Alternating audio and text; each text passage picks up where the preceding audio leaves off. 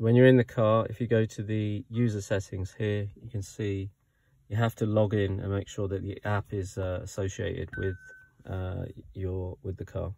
There's no key in the car, so it says there's no key detected. So I'll put my foot on the brake here to show you that. So now I'll take the digital key from the MG iSmart app. So here I am logged in. And what you need to do is obviously go to my profile, digital key. You need to make sure that Bluetooth is enabled. So you can do that by swiping up, switching it on, and then it will connect.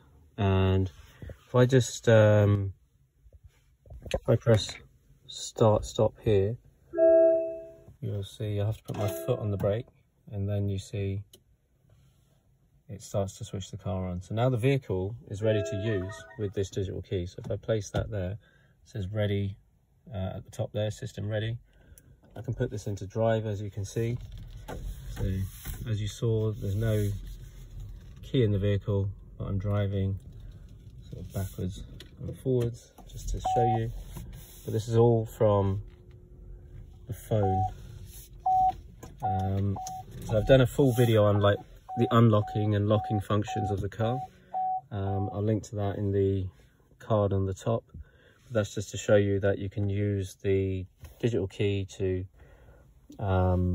use the car effectively without having the keys on you.